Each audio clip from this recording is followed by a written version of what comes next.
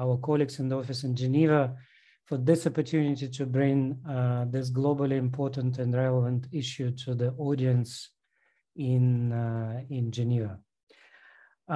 It still remains a new topic, so if you allow me, I will spend a little bit of time showing you the scale and the importance of plastics use in agri-food systems and or food and agriculture sector.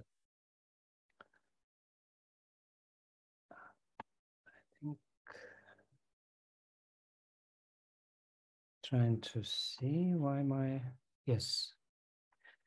As plastics became a pervasive issue in agriculture through its large-scale use, I would say starting from 60s, 70s, so it's about 60 years ago, it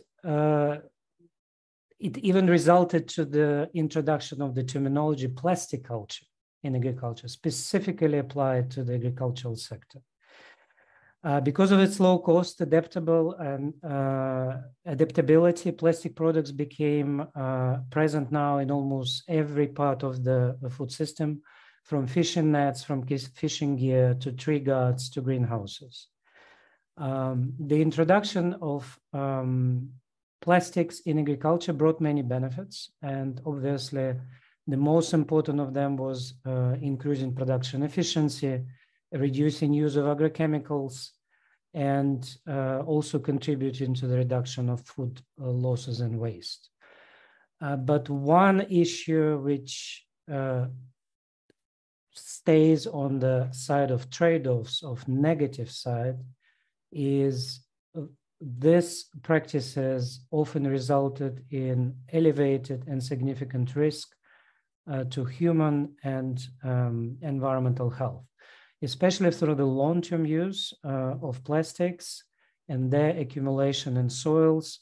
The consequences become really global and local, and obviously national. At FAO, the work has been on plastics started some time ago, but really the breakthrough was with the publication in 2021 of the global report on plastics use in agriculture, which assessed the scale of the problem, impacts, and also various approaches to policy and practices which are using plastics. So our assessment indicated that on average, about 12.5 million of plastics is being used in all agricultural subsectors. Majority of it, it's, as you could see, almost 80% is associated with crops and livestock, followed by fisheries and aquaculture. And finally, some part is used in the minor part is used in forestry. Important also to mention that about, if we consider agri-food systems in its entirety, 37 million metric tons of plastics is used in packaging. So we are in, when we speak about agri-food systems, we are talking about 40 million tons of plastics associated with food and agricultural sector. For comparison, 12.5 million is almost the same amount which enters on an annual base to the oceans. I already mentioned the various benefits, but let me reiterate them here. But also, let's speak about the trade-offs particularly. First, majority of agricultural plastics, due to various factors, primarily contamination, are not being adequately recycled and disposed, especially when we speak about developing countries. And our speakers will obviously speak about good experiences, but the global picture is certainly alarming. Plastic contamination in soils is an increasingly recognized problem, especially through degradation and intentional introduction on micro, and we increasingly speak about nanoplastics in the food value chains, with important consequences for food safety. Nanoplastics and microplastics has been discovered almost in all agricultural, let's say, milieus, livestock, milk, vegetables, fruits, plants, and I would say even in human placenta. The recent research discovered nanoplastic particles. Over continuous use of agricultural plastics, and especially we learned this in some regions of the world, high accumulation reverses the trend when it was introduced in the first place, leading to the decreased yields. Finally, as you know, most traditional plastics are oil and gas. The feedstocks are coming from oil and gas industry. Obviously, there is association of plastic use with GHG emissions. Here is, I would not go very deep into this slide, but you will see that, again, there is a diversity of plastic use in agriculture, especially in the production side, which include use of fertilizers, use of mulching films, pesticide containers, different boxes which are already used in the field, and then the list goes on. So our report identified some priority products in this respect, and I think it's also useful to keep in mind when we speak about the diversity of plastics in agriculture. As in plastics and other sectors, there is only one way to deal with the problem, is the approach, a circular economy approach. We have to start from substitution or refusal up to least preferred option recovery. So prevention is obviously a fundamental, and particularly in the agricultural sector, there are many opportunities to address this through various agroecological approaches and different other practices, but not always and not everywhere. A very brief glimpse at what FAO as an organization is doing. We created a mechanism of interaction, knowledge exchange, and joint collaboration across different subsectors and also different thematic divisions. For example, the Fisheries and Aquaculture Division, which has a long history of working on marine litter microplastics, is currently implementing a GLOW litter project with WMO, which is looking at the reduction of plastic litter from fishery sectors and different maritime sectors. FAO developed voluntary guidelines on marking fishing gear, which is one of the major policy instruments to address abandoned, lost, and discarded fishing gear in the marine and ocean environment. We also implementing a global goals gear initiative. There is increasing body of work by our colleagues in the Codex Alimentarius and Food Safety Division, looking at the food safety implication of plastics in packaging and also in other environments. Land and Water Division, which leads our work on soil pollution and Global Soil Partnership, is also looking at the knowledge side of plastic pollution. Plant Production Protection Division has a body of work on pesticide containers and also application of agroecological approaches. And finally, our joint center is in Vienna, is looking at the use of nuclear techniques to trace microplastic pollution in different environments. I think I would not speak very much on this slide. I think Kavi already presented the mandate given to us by FAO members. Includes three major streams of work: scientific assessments, policy coherence, work on the ground through enhanced intersectoral cooperation, because particularly on this issue, cooperation between ministries of environment, ministries in agriculture, and in some instances all other ministries, is fundamental. FAO, we started developing now a voluntary code of conduct, and on May 25th, we will be conducting informal briefing to members in Rome So I also encourage colleagues in Geneva to link to this informal briefing. And finally, Intergovernmental Negotiating Committee, where FAO is an observer. And I think that's the rest of my presentation will be specifically on this agenda item, while voluntary code of conduct is our important contribution to INC. INC, as you know and understand, is it's a parallel process where we are observers, and our mandate is to support negotiators, support members to understand and to consider important issues of plastics in agriculture.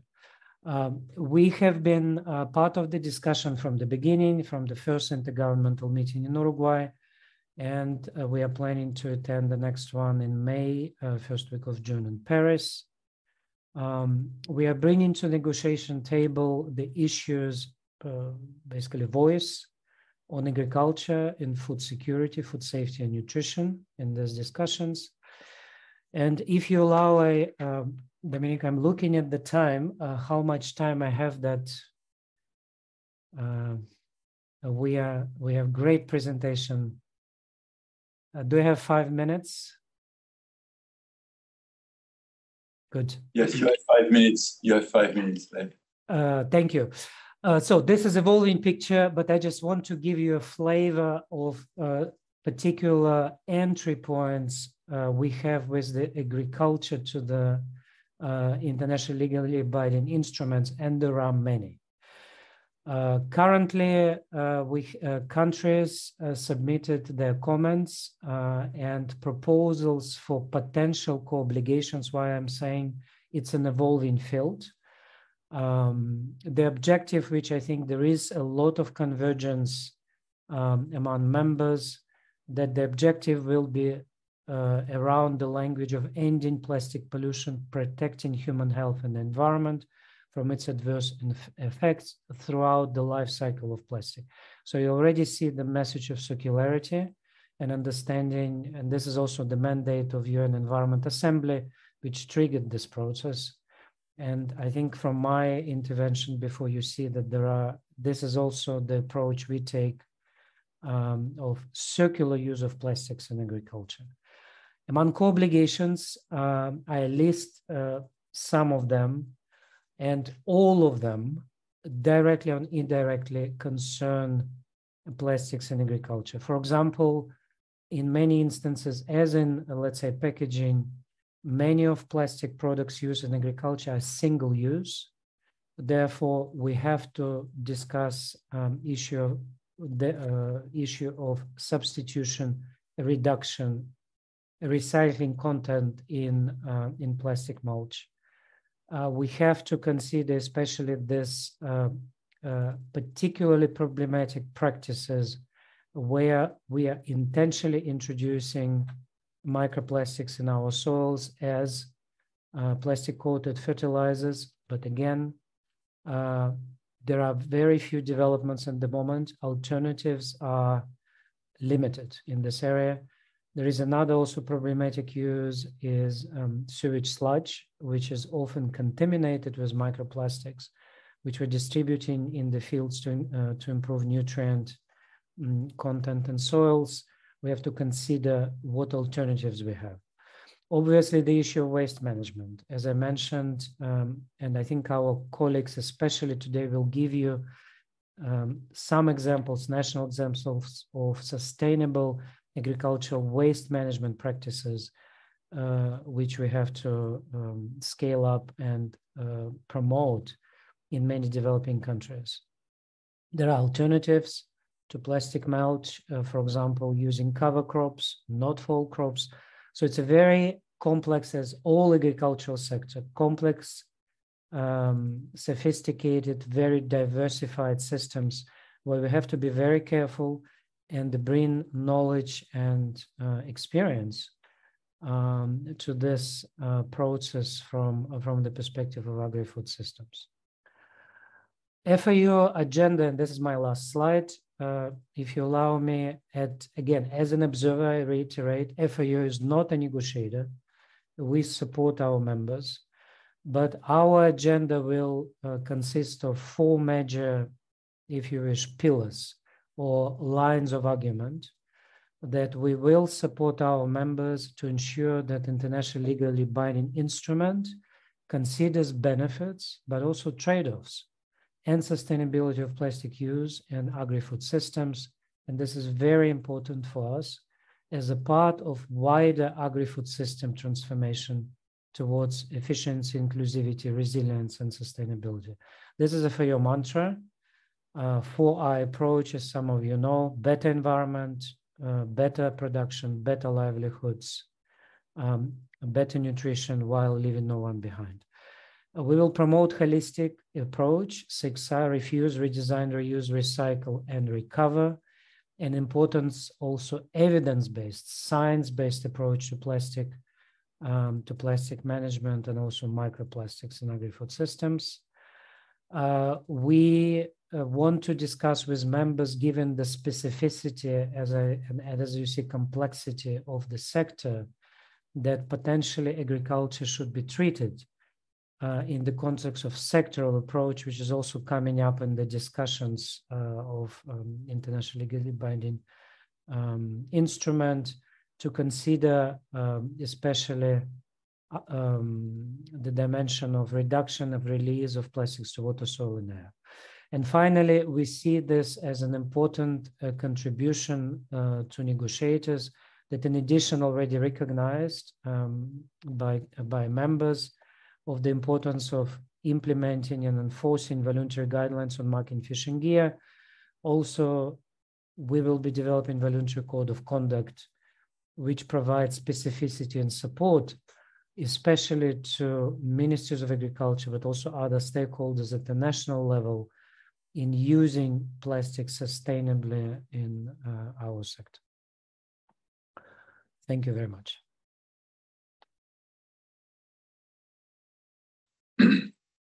Well, thank you very much, Lev, indeed, for a very interesting presentation. Again, for presenting the magnitude of the issue the members are dealing with our support. Also the work of FAO that really cuts across the organization, involving so many divisions and offices across the house. And then for really describing how the treaty may, and I noticed the use of the word may, address sustainable use of plastic in agriculture, the call for careful approaches, and finishing by really presenting the role of FAO as an observer within our mandate in support of the members in the context of INC2. So thank you very much, Lev.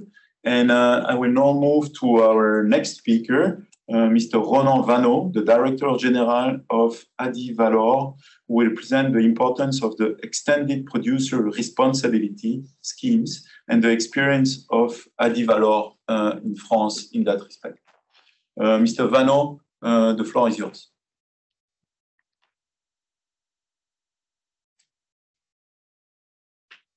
Do we have Mr. Vanneau?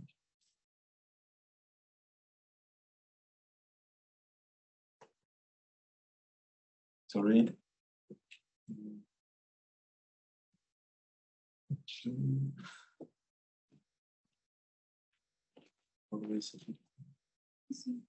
Huh?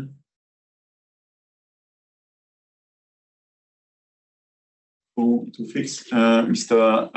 Vanneau, I would now like to give the floor to Mr. Xian Yangjie, counselor at the mission of the People's Republic of China in Geneva, who will introduce the policies and regulations adopted in China on the usage of merge film. Mr. Xian, the floor is yours. Okay, thank you.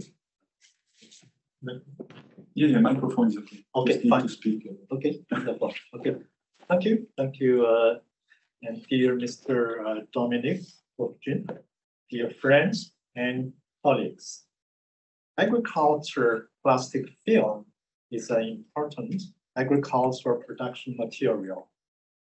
In recent years, in order to prevent and control the pollution caused by residual agricultural film, we have insisted on law enforcement and policy incentives in China. We have established a scientific system for the use and recycling of agricultural film, and the national agricultural film recovery rate has remained stable at over 80%. First, we have improved policy regulations. We have implemented the requirements of laws, such as the Soil Pollution Prevention and Control Law and the Law on the Prevention and Control of Solid Waste Pollution. Relevant departments have jointly issued the management measures for agricultural plastic film, and the opinions on accelerating the prevention and control of agricultural plastic film pollution.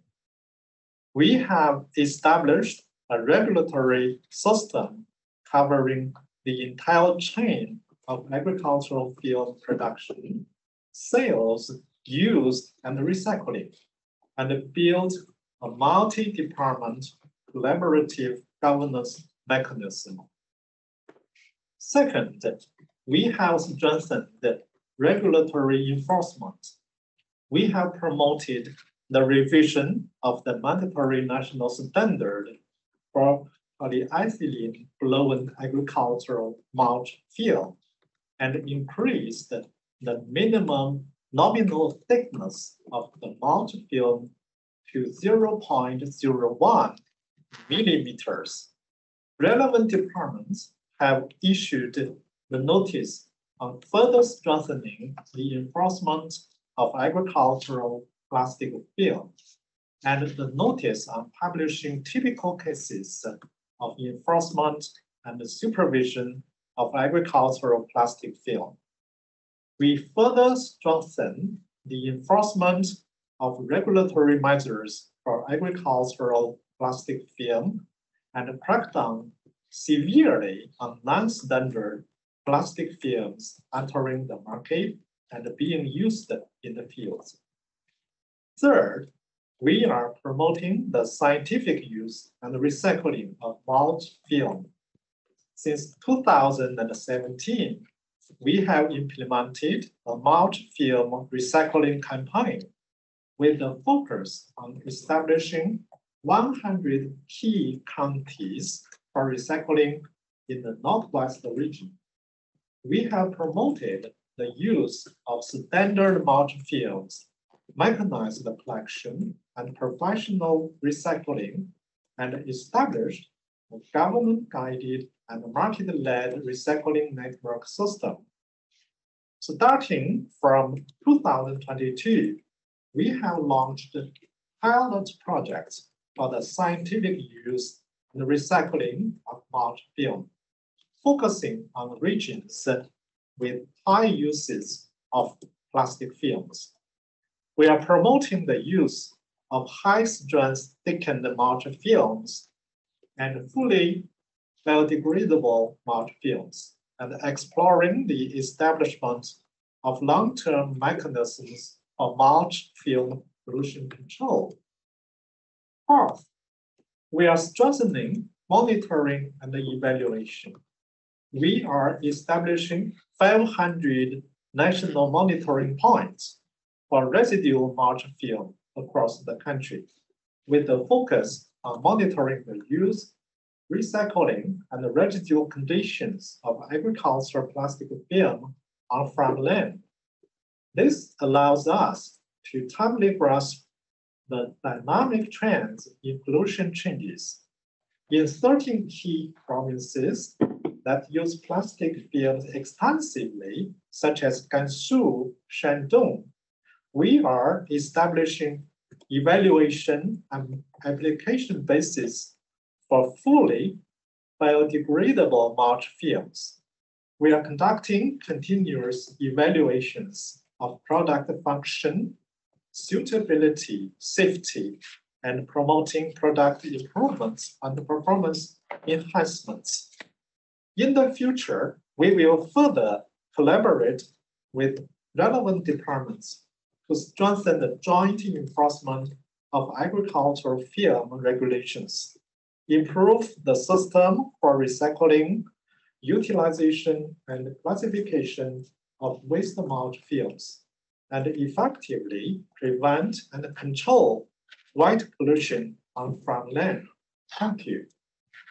Thank you so much, Mr. Shen, indeed, for presenting the efforts that are ongoing in China, and especially the work that is ongoing in terms of policy regulations and incentives on the sale, use, and recycling of plastic film, with already a clear impact, which you referred to, for also briefing us on the pilot projects that are ongoing in regions with high use of plastic films, and for, I think, referring to the multi-departmental nature of the work that is ongoing. Thank you so much, Mr. Chen. And I will now try again to go to Mr. Vano from Adivalor, who is going to talk on the importance of the extended producer responsibility. Mr. Vano, the floor is yours. Okay, thank you. Sorry for my late arrival. I will present you the French scheme for agricultural waste. I will share, if I can, my presentation. Okay.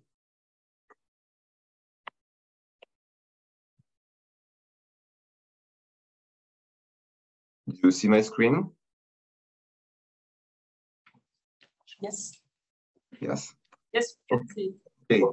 So how does it work? Our scheme is quite simple. I mean, the financial flow is the eco fee. The eco fee is included in the price of the products, either products that we have the packages, or the products with that are plastic, like films and nets and pipes and so on. So the eco fee is given to Adivalor to finance the whole process, and the farmers are giving their waste to collection points. It's really important that farmers are sorting their waste before. We have 22 types of waste that are sorted by farmers. And after that, Adivalor take care of the waste and send them to the recycling units, which is our goal is to go to recycling first. The sorting is made by farmers, the collection is supported by distributors, and the removal, the transport, and the treatment is ordered by Adivalor. And the financement is done by the eco fee. So Adivalor was created in 2001. It's a non-profit private company. And it's really important that we have an interprofessional governance, a shared responsibility between farmers, distributors, and manufacturers, which are our shareholders. And since the beginning, it's really important to have everybody around the table to discuss and to create this system and to make it work. Our vision is to have zero plastic waste on farms. That's it. Some guidelines, the shared responsibility, I said, the fact that we are not for profit, also the transparency. We really want to be clear on what we are doing, and we don't hide anything because we are publishing our financial data, we are publishing every data that we have. Also, we have decided to create a national technical setup, but we are working at the local level to organize collection and transport and treatment. What is our scope? Our scope is that we have every packaging coming from plant protection products, fertilizer products, seeds, and also hygiene products. And we have also used plastics like film, baled twine, netting, pipes, and so on. So we have 22 types of weights that we are managing.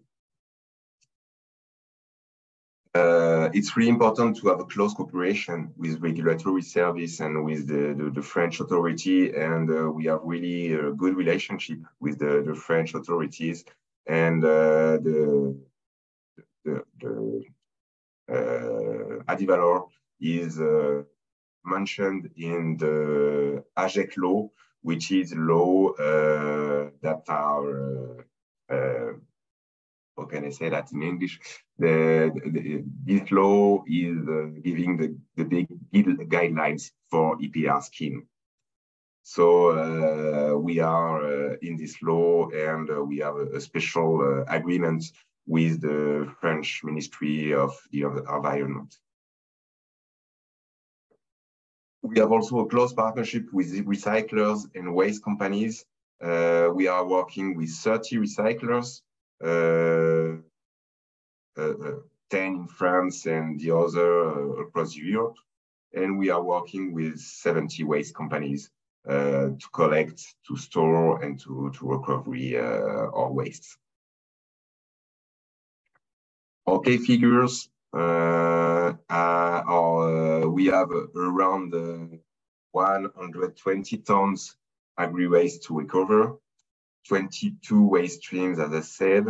Our average collection rate is 78%, and we are recycling more than 90% of what we are collecting.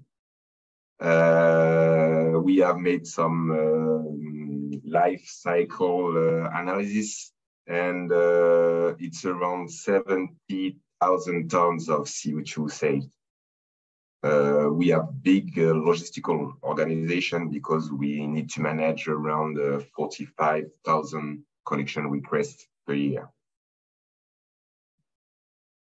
The main challenges for the future, we need to go on with the arrangement of the collection scope. We need to work on recycling capacities because we have not enough recycling capacities in France for agri-waste. And it's important because if we have less distance, we can have a better equation for the CO2 emission. We have to work on eco-design for sure, and we have some regulation challenges because the waste regulation is always moving, and we have lots of things that will happen in the next years in France and in Europe. So the enlargement of the collection scope, next year in 2023, we will add the animal nutrition system. It means that we will add more than 10,000 tons of waste to recover. We will also add the professional horticultural plots. It's around 4,000 tons additional agri-waste to recover. And we have several pilots ongoing on insect-proof nets, on non-woven films, or on other irrigation pipes, but also on other packaging. But the aim is that we have every plastic waste at farm level in our scope. We have 4 new recycling units that will start between 2022 and 2024. We have Plastic Clean, which will start next month. And this unit will be dedicated to mulching film, which is a film that is very hard to recycle because it's very dirty. full of water, sand, and grass, and so on. We have Rossi West, which is dedicated to bale net and twine. It has started in 2020 in September, and quite hard these days because it's a new process and it needs to be fine-tuned, and it's the start of a new unit is always quite difficult. And we will have a new unit also dedicated to big bags in 2023, which will with the group Novus. And we will have also a new unit dedicated to stretch film in Brittany. So lots of new recycling units, new capacities, and it will be very great because we will be able in 2024 to recycle 80% of what we are doing in France. So it will be better for the number of kilometers that we make our waste done. Eco design is also a big challenge because it's clearly a trend that we have to follow. So we start eco-modulation in 2023. So it's a bonus-malus system on fees. The aim is to support PCR integration and support recyclability. And we also have really close partnership with industrials in closed loop working groups, in pilots, and we are investing more than €1 million since 2020, and we will increase the budget for the next 3 years. And the regulatory, as I said, is also a challenge because you have lots of new law. You have lots of new. There in France, the AGEC law is giving the guidelines on EPR schemes, and there will be a new EPR on industrial packaging in 2025. And you have the future EU regulation on packaging, and the future waste directive, and the future EU regulation on eco-design. So lots of new regulation. So we want to go on with voluntary commitment and agreement with French authorities, and it will be lots of talks because we will need to, for sure, increase the quality and the performance of the system. That's it. So my conclusion is that the system is working because you have a close cooperation between stakeholders. It's really important to have everybody around the table, distributors, farmers, industry, manufacturers, and also authorities. And we have a specific step-by-step approach. Agriculture is a very specific domain topic. And for sure, we have a very good performance because we have a proactive commitment. And that's the aim of this system. Thank you for your attention. Thank you so much, Mr. Vano, indeed, for presenting the Adivalor French experience, the national collection schemes, the I think, multi-stakeholder effort you are undertaking, the strategy and I would say the results which you have already, but also the challenges for the future in terms of more collection, more recycling capacity, eco-design, and then this point on the regulatory framework, the complex regulatory frameworks which you are dealing with, which is indeed very important. So there is a rich Q&A that is ongoing. So there has been already a question addressed to you. So I will ask you to reflect on it. And after the other speakers, we will be coming back to you. And basically, there was a comment saying that Adivalor is a great model. What adaptation would be required to make it workable in developing countries. So you have a couple of minutes to reflect on that and come up with a comprehensive, clear response that can be implemented. Thank you very much. I'm sorry, Mr. I can't stand there, but my colleague Pierre-Etienne Janton is here and he will be able to answer to this question. Excellent. Very good. And now I would like to invite Miss Anne-Marie Bolland, the principal consultant at RM Consulting Group in Australia, to present a case study from Australia on policy recommendations for interventions to improve the sustainability of critical agricultural plastics. Thank you. And also thank you very much for the opportunity to present some of the recent work we've undertaken in Australia on agriculture, fisheries and forestry plastics. First of all, RMCG is an environmental and agricultural consulting firm, so we're not representing any views of the Australian government. We're more a research and engagement body. I have a background in agricultural science focused on sustainable practices and resource use efficiency, and my colleague Isabel, who will also be presenting, is an environmental scientist with a background in resource recovery. I'd also like to acknowledge the broader team within RMCG, but also a number of sub-consultants that we have worked with that have contributed to this work, and also acknowledge the First Nations people as traditional owners on the land on which we reside. So I think it's already been mentioned that dealing with plastic in the agricultural sector is a very complex or wicked problem with many solutions. The work we are describing today, Isabel, if you could just go back. Yeah, we are describing today sits within an Australian national policy framework and global initiatives such as the UN Sustainable Development Goals.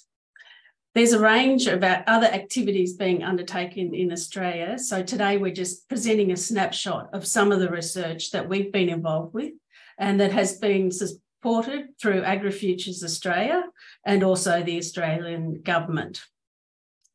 The agriculture industry has its own specific needs and challenges that are amplified when we consider plastic waste. Challenges include a variety of plastic waste streams, a large number of businesses that are dispersed, meaning that collection and logistics are difficult, particularly in a country as large as Australia, and also a lack of pre-processing mechanical and advanced technology infrastructure. It's also important to note that plastic use is increasing, largely due to the intensification of production and also protection that's required with changing climate and extreme weather events. Over the past couple of years, we've been working with the agriculture industry to develop a roadmap, and the roadmap has focused on better describing the problem of waste, identifying some solutions, and also determining what industry needs to do within a 10-year timeframe. The roadmap was developed by industry for industry, with RMCG facilitating the process and engagement with more than 300 industry representatives. Importantly, the roadmap links to other Australian waste policy, although to date, plastics in agriculture has not been the major consideration, with consumer and industrial plastics receiving much more attention. The roadmap applies the waste hierarchy, which we've already touched on, and principles of circularity with the objective to encourage industry to move up the hierarchy. What this means in terms of managing plastics includes designing out plastics in some systems. We've already heard about cover cropping and moving into options for reuse and recycling. Our least preferred option is on-farm disposal. However, it is realistically in the short term, it's something that we need to address, and an option may be responsible landfilling rather than on-farm disposal. It also highlights that the solutions for each step of the hierarchy are required at the moment and also into the long term to ensure that we have sustainable management of plastics. It's important that we understand the scale of the problem, and I think we talked about volumes of 12 million million tonnes of plastic produced in agriculture globally. In Australia, we're just a drop in the ocean, about 100,000 tonnes per annum that's generated. However, it is worth looking at how we describe the sector production, also the plastic streams that's produced, and also their management methods, because this can help us work out where we should apply our efforts. Important figures to note is that horticulture uses the most in Australia. This is expected as it's more intensive and requires greater crop protection. Protective films are a major waste stream, and we've already touched on those, particularly mulch, soil mulch, and also crop covers. At end of life, we have the largest volume of material remaining on site, presenting significant environmental risks.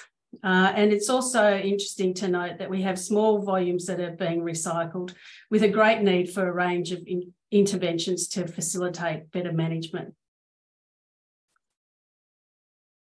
So the roadmap that's being developed and recently launched by AgriFutures helps industry determine what needs to be done to improve waste management.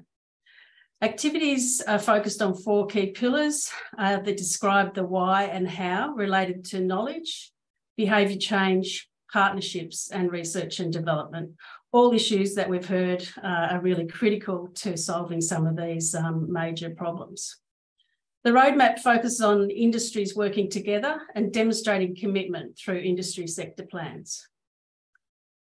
Importantly, we already have some of the solutions in place, and I'll hand over to Isabel, who'll drill down a little bit and talk about some of these solutions that we've already been working on. Thanks, Anne-Marie. Yeah, so to follow on from the sort of overarching options, looking at the why and the how for required practice change, the supporting research that we've produced has looked at more practical solutions at a few different levels. So to start on in this slide, from the extensive engagement as well as literature reviewed, the research that's presented here is more of a consolidated repository of available options for improving the agricultural waste management. The importance of gathering all of these existing options is to highlight where there are considerations to move up the hierarchy, such as avoiding a plastic plant support and using, for example, hemp or sisal string, or encouraging a system where you lease or reuse specific crates or pallets. But by mapping out some of the ideas that are currently happening in isolation, we can also see where there's similarities between other agricultural industries and therefore a need for collaboration. But what we can also see with this list is, whilst there's many options available, the current culture, the regulatory landscape, and the financial incentives are not driving these options to become mainstream practice change just yet. The Australian main problem plastic is highlighted in the Sankey diagram that Anne-Marie showed, are focused around plastic mulch, horticultural netting, as well as fishing and aquaculture gear. So to develop an option from a long list, we really need to look at more further analysis. So in the case of plastic mulch or soil mulch and the preventative option of using certified soil biodegradable mulch, our research has shown that material in Australia is used in a range of different horticultural crops, from vegetables to fruit, but also across a range of different climatic zones and soils. And so rather than just looking at a cost-benefit analysis or at what cost a certified soil biodegradable mulch may become cost competitive, the research has explored other types of barriers, so including things like reduced flexibility in performance throughout the crop cycle, as well as the installation timing, and also their incompatibility with certain fumigation practices. So these barriers as a whole, along with the obvious cost increase, must all be addressed for a solution to be properly adapted. In the case for fisheries and aquaculture, we have done some deep diving into the problems here. What we found is that composition and management are difficult and often quite distinctly different from other types of agriculture. We've researched where plastic gear type is used by a specific industry. And this highlights that certain fisheries and aquaculture industry use a specific type of gear. So for example, feed and air pipes are commonly used by aquaculture. And so a redesign or a recycling system approach in a closed loop system with this specific industry is suitable. Whilst other gear types, such as tubs, boxes, containers, and ropes, are used throughout by many different types of fisheries and aquaculture industries. So a collaborative approach here, potentially even linking in with the agricultural systems, would be beneficial.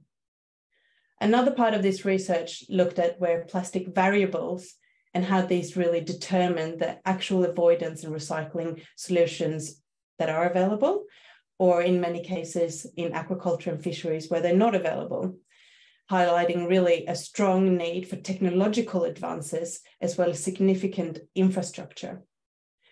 In Australia, we have a good example of this in Port Lincoln, so one of our largest ports that supports a range of different fisheries, but also a range of different aquaculture. And this cross-industry system has collaborated to invest in aggregation infrastructure as well as sorting capabilities, and has through that enabled to attract some recycling processes. It's in its initial phases, but it shows that where you have that collaborative approach, you look at a port and location-based generation point, there is a pathway. As Adi Valor very elegantly has summarized, addressing plastic in agriculture on that large scale is very well done so through a product stewardship scheme. IMCG has been working with the Australian government for the last 3 years to develop an approach for the Australian landscape. Here we've found that the quality and the quantity of plastic naturally will determine the viability of the logistics of such a scheme. Therefore, some plastics are probably more suited to this than others. As we've heard from Amory, that Australia is a really large country and we don't have relatively that much plastic waste. So having the ease of a one-stop drop-off location has been critical, emphasising that a holistic approach is preferred. As this slide illustrated, currently there's several different schemes operating, and so moving to an umbrella system, as we've seen in the example with Adi Valor, is a recommended approach. So we haven't got much time, and I'd just like to say thank you for the opportunity to showcase some of the work, some of the research, as well as some of the strategic elements that we've been developing here in Australia. And if you wish to read any of this further, these links here will be hyperlinked in a PDF version, which we will share. Thank you. Thank you very much indeed, Ms. Boland and Ms. Axio, for your presentation, for indeed again describing the magnitude of the problem in Australia. For the diagram which you presented was very telling, especially pointing to the impact of the horticulture sector, but not only. Also for presenting the roadmap for waste and resource recovery, which, as you said very well, has been developed by industry for industry. Therefore, I mean, really a partnership with your research and engagement body, which I think is very, very interesting. And then, of course, for describing a range of opportunities which exist to handle this situation. So thank you so much for that. And I will now move to our next speaker, Mr. Abubakar Bamai Musa, who will share with us the perspective of the Nigerian Young Farmers Network. Mr. Musa, the floor is yours. Thank you very much for giving me this opportunity to speak on behalf of the young farmers here in Nigeria and Africa as well. Let me share what I have here with you so that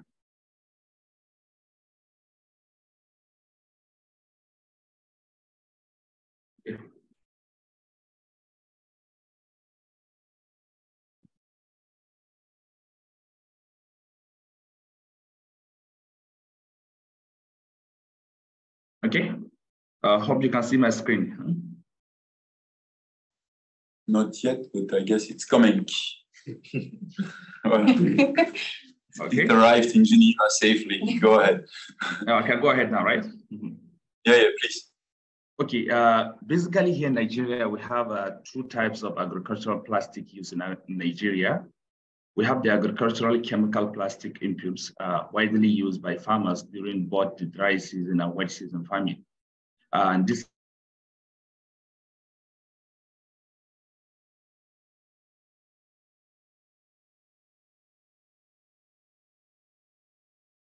Can you turn? Mr. Musa, you are frozen.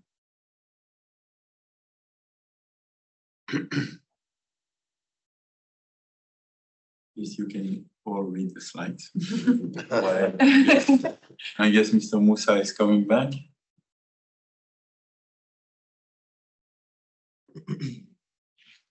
Hello, can you hear me? Are you with me? Yes, you are back, but we need to go back to the previous slide because we lost, I think, your presentation of the previous slide. We missed. So, oops. No, it disappeared. We seem to have an issue with Nigeria.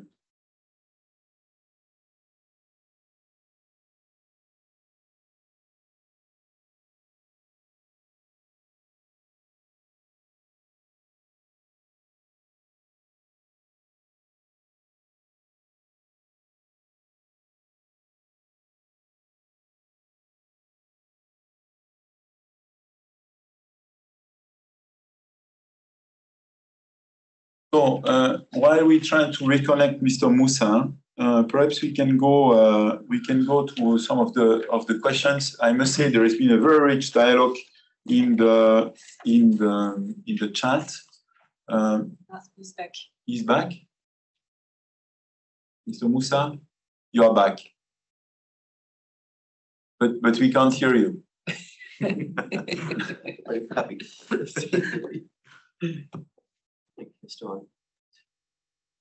You have to unmute, Mr. Musa. Oh. Yeah, we can hear you. Please go ahead. Let me presentation. Okay. Hello.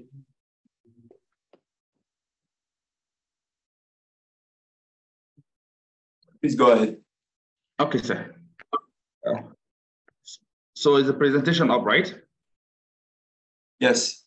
Okay. As I'm saying, how plastic, agricultural plastic we use in Nigeria here, we have two types of agricultural plastic used in Nigeria. We have the chemical plastic inputs, which are widely used by farmers during both the dry and wet season.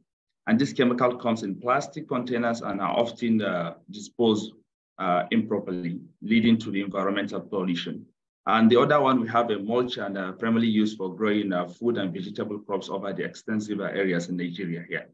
So what is happening here is, if you can see a picture here, I have this picture here. I snapped a real picture from a warehouse where government were disposing these inputs to the farmers here in Nigeria. So, and the mismanagement of this input cause soil pollution. The agricultural plastic that are left in the soil, microplastic are releasing harmful chemicals into the soil. And secondly, we still have the water pollution, which agricultural plastic can also pollute the waterways properly disposed. And we have an air pollution, we have a visual pollution, and wildlife farms, which are another harmful to the forestry as well, and wild animals. So we have a best practice and a project to address the agricultural plastic pollution here in Nigeria. For the past 10 years, government have come in to intervene in the farm agricultural sector here in Nigeria, have a program called the Anchor Borrowers. From 2016 up to date, government have injected almost $3 billion into agricultural sectors. And what they did to farmers normally is they give an input to each and every farmer per hectare. So basically what they give as an input, they give almost 5 plastic containers of chemicals, whether it be herbicide, pesticide, or liquid fertilizer, came in all plastic containers. And you know, agricultural plastic containers are not more like the other plastics that can easily be recycled. This is like chemical plastics. And as well, these people in the village and the rural farmers use this plastic for their domestic consumption. Some use it for water, some keep at home and all these things. We can cause a very serious damage. So that's the reason in circulation here in Nigeria, we have over 60 million plastic containers are in circulation for good 7 years, which directly the government are involved in supplying these kind of containers to farmers. We are not looking at retrieving all these containers back to the producers or to recycle it. So which is a very serious problem. That's the reason we come up with a model to see how we can have a very good recycling mechanisms to retrieve back these plastics and return it back to the producers and have a collection centers in the rural area. You know, the population of Nigeria here is so alarming. We have almost 200 million populations, and 60% of this population were youth. So, and these youths, most of them, 30 or 20% are agriculturalists or young farmers there here. So we are looking for a way to have a mechanism to inject more innovations to create back all these deployments. So secondly, we have to create an enable environment for education. And all these farmers must come from the rural areas without a modern education. You have to come down to their rural languages to explain all these things to them to understand the benefits and the disadvantage of using all this plastic in their farms. So the role of young farmers in finding sustainable solution in the management of agri-plastic. We are looking at the innovation because we believe young people are more innovative and they have a lot of idea to tackle this kind of plastic pollutions in agriculture. So we have to create a lot of advocacy, collaboration as well with NGOs, stakeholders, business, government, and develop sustainable solution of plastic. And they can work together to implement the recycling programs and technologies and promote a sustainable practice. As well, we still have to take role in the education. If I mean by this education, we have to bring on our young agriculturalists in universities, college of educations to even understand the plastic pollution, agricultural plastic pollution itself. We here in Nigeria and Africa is a new dimension. We usually deal with the domestic plastic. We are not looking at the agricultural plastic. As I'm telling you now, we have more than 80 to 100 million hectares here in Nigeria. Some other foreign countries and neighboring countries are still coming into Nigeria to farm with this, with practicing in the way of modern technologies to bring on all these mulch farmings and all these farmings to Nigeria. So that's the reason we have to catch them here. We have to tackle it at the early stage. We don't have to leave it to go far before we tackle this situation. So we have to look at the leadership. Young people have to take the leadership roles in their communities to inspire others to take action, definitely. Because if young people can play a very good role in the leadership, they understood the system, they understood the policies and everything. From their communities, they can implement that and the government can take over on the policies. So the role of youth and generally, when it comes to finding a sustainable solution to use of plastic, I know young people can play an active role in protecting and improving the environment. So they can change their lifestyle and how it affects the environment. Youth are backbone of the nation. We all believe that and we all agree on that. And they can change the future of the society with their well-being and encourageous behaviors by applying the green knowledge at home and schools. So we can help to market a city, a greener city environment. Youth role is to implement the recycling program for use of plastic, and you can arrange for collection services with them. So there are almost many collection points for recycling of plastic, so do not simply throw them away. Youth have a role to play in the environmental and conservation effort that will improve the livelihood. So the role of youth in INC process, which we were part of the negotiation committee last year in Uruguay. That's what we met with FAO there for the negotiation. So the issue of plastic pollution globally challenging requires the collective effort of all stakeholders, including youths, young people, and children as well. The youth can play a critical role in the intergovernmental negotiation on plastic pollution in the following weeks. So these are me and my colleagues here in Uruguay, following the process and giving more interventions and innovative idea to tackle agricultural plastic pollution. So the role of youth in INC, so it's to advocate and create awareness where young people can advocate for policies and everything there, plastic pollution through awareness campaign and social media platforms. So research and innovations, bringing youth on board on this INC can help them to collaborate and come up with a very good researches and very good idea to tackle all the plastic pollutions, as well as active participation in negotiation, where young people can get an access to finance funding to be in the INC can help a lot to to tackle on this and to get more opportunities on the conferences, to network and have a very good ideas and directly ask a question from the stakeholder, member of state and everything. So collaboration and partnership, where young people can have an access to the collaboration and partnership towards this. So young people have a crucial role to play by the intergovernmental negotiation plastic extension to involve the empowerment of young people to this negotiation, ensure a future for all. So thank you very much thank you very much. Thank you so much, Mr. Moussa, and thank you for your tenacity in coming back despite the challenges you were facing. Thank you for, again, also setting the scene, the type of pollution, the best practices that are being used in your country. But then I think what was really critical in your presentation was your focus on the crucial role of young people, young farmers, in this whole process, in the work in Nigeria in terms of innovation, advocacy, collaboration, education, and leadership within the communities, but then also for highlighting how you see the youth positioning within the INC2 process. And again, I would like to flag that all this, I mean, FAO has now for the last couple of years a platform where the youth has to play a critical role in the agri-food system transformation. This is called the World Food Forum. It has events all year long involving youth, and especially a focus during the week of 16th of October, which is World Food Week, where there is a big gathering in Rome.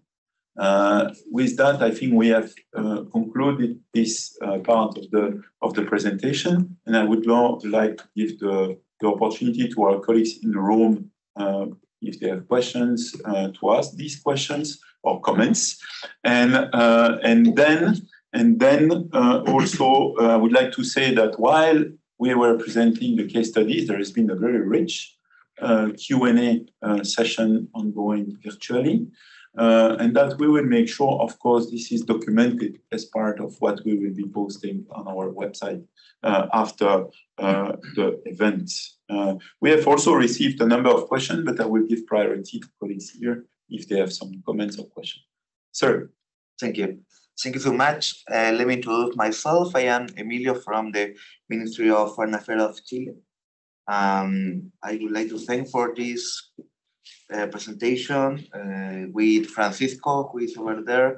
We're in charge of the International Chemical Agenda. We are focal point for the INC process for Chile. I was in Punta del Este, and I will be in Paris a couple of weeks more. I would like that this kind of comment are very important input for us, because we are preparing the national position in relation to the INC2, and I have a lot of doubts for that presentation, but I would like to make two questions. The first one is for Ronan, and I would like to know if they know the figure of waste pickers, and if he have some kind of work with the waste picker, because they are a very important part of the new treaty. The other one is for Lev, who explain what is his vision regarding the potential element document for the INC2. And I would like elements. There is a document who present the secretariat for the INC2. And I would like to know what they expect for this meeting, not just related to the document, maybe more general. Okay, thank you very much, sir, indeed. And I would like also to remind you, as my colleague Lev said, that there will be another session hosted at FAO headquarters on the 25th of May. We will make sure that you get all the connection details so that you are connected. But perhaps we can ask our speakers. I know Mr. Ronan had to go, but he has his colleague who is there, who may take the question on waste pickers, correct? Yes. Sir? From Adivalor? Speaking to me, okay. Yeah. I'm here. Okay. And what are the questions, please? If I understood correctly, whether you have more information, data on waste pickers. Yes. Which is a key the relation that they have with waste. Yeah, the relation that you at Divalor have with the waste pickers, les collecteurs, the déchets. Okay. We have a close relation with the collector, which are the distribution sector of agri-supply. So we are 25 in Divalor, and we have 10 people on the territory of France. So we have close relation. If that's the question. Perhaps we can also connect you offline, yes, so that perhaps you can provide Mr. Janton a bit more information. I don't know if other colleagues, for example, from Australia, Anne-Marie or Isabelle, you have information on that sort of the relations with the waste pickers, which is a point of interest for our colleagues from the mission of Chile. Yeah, I guess. I was just going to say, with the existing schemes such as drum muster, big bag recovery, so they're schemes that are already in place. We have very strong relationships with the collectors. It's very much based on those relationships. Very good. Isabelle, you wanted to add also? With waste pickers, I think we might have slightly different terminology. Is it the collection or the processes that is of particular interest? The collection. The collection. The collection. There's in Australia, there's probably a handful of large-scale collectors, but currently most of those aren't operating in agricultural plastics. So with Australia being in its infancy of setting up agricultural schemes on a wide scale, we have the ability to bring those together to create that, what Divalor has described as quite a coordinated and integrated approach. Okay, early but big opportunity. Definitely, and Divalor is a good model. Okay, great. So next, Lev, there was a question addressed to you. Yes, thank you so much for this question. For sure, it's not easy. There is no easy answer to this because we are facing evolving process. Sorry. Can you hear me? Yes, very well, Lev. Oh, good. Yes, we certainly face evolving process in different positions among countries and so on. And you know that the big debate is: would it be a bottom-up treaty or top-down treaty? Are we following, let's say, the Paris Agreement, or we are rather following, let's say, Minamata Treaty? But this is it's sort of the generic thing. When it comes to agriculture, and again, I reiterate that we cannot prejudge any position of individual members. I'm speaking as an observer. First, I think what we brought to the first meeting, we will bring to the second one. I think in our context of agriculture, plastics has to be considered as an integral element of, if you wish, agricultural management, food, commodities production. So why we say plastics as a part of agri-food system transformation towards sustainability. It's a material which has benefits, it has trade-offs, and there is no easy answer. So therefore, we will discuss with delegations why I bring to the discussion this issue of sectoral approaches, which is just emerging among some members, that they are saying that specificity of management requires a truly sort of whole sector approach. While there are key principles, obviously we fully support them, the principles of circularity, the principles of reduction, if not elimination, of plastic pollution and adverse impacts of plastics, including used in agriculture, on human health and environment. This is uncontested sort of statements. The management side of things, let's say, banning, substitution, and so on and so on, I think have to be discussed in the context of agriculture. Agricultural stakeholders, from smallholder farmers to the ministries of agriculture, to the Ministry of Science, have to, and as you brought, for example, informal pickers, which also in some instances would concern agricultural fields, if it's informal sector. They have to be consulted. So therefore, we believe that this discussion have to be made in the context of this, of our stakeholders, the agricultural stakeholders, while the treaty will provide framing for the issue. But this is, it's basically what we are bringing to the table. And to conclude, as also I indicated in my presentation, what we hear from our colleagues across the House, that as you already see, plastics concerns our constituency working on soil pollution, food safety, food loss and waste, agricultural production. And again, sorry that we have my colleagues now from fisheries aquaculture, a huge issue with fisheries and agriculture, with which has its own approaches and all own means to address the problem. So it's very important to have all these voices somehow channeled in the negotiations.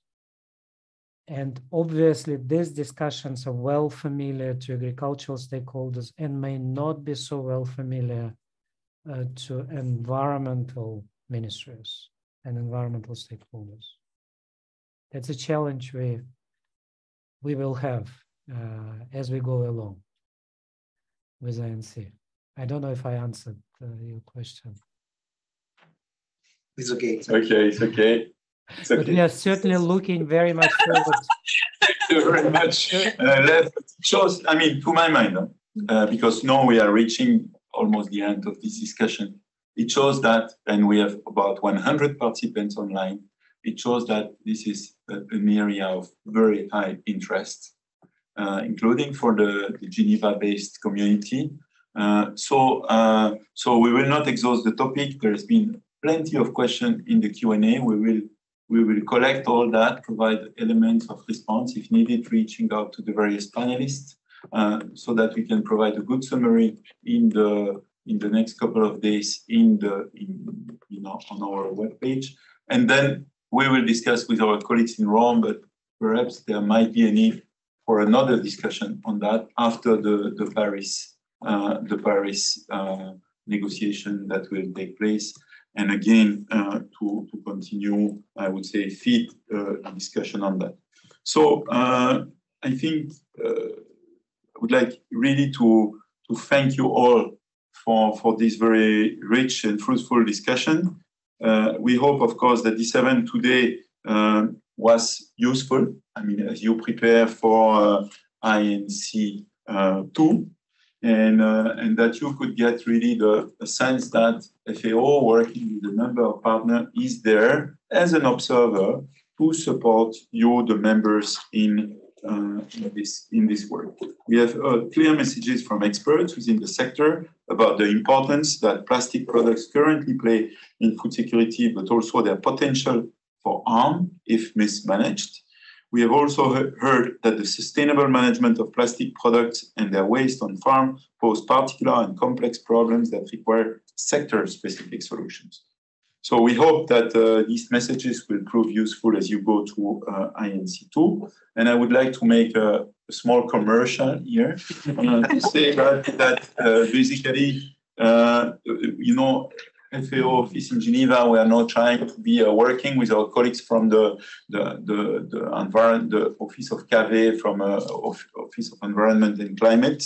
We are trying to really beef up out of Geneva our environment engagement. There will be a number of events in the coming week. The most immediate, very important, being the celebration of the World Bee Day on the 20th of May. To mark this important event, we'll be organizing an event on Tuesday, 16 May, in collaboration with the permanent missions of Slovenia, Switzerland, and the Office of the UN in Geneva. And the theme of this year's discussion will be 24 empowerment. So you are all welcome to attend this. I mean, don't underestimate the role of bees as pollinators.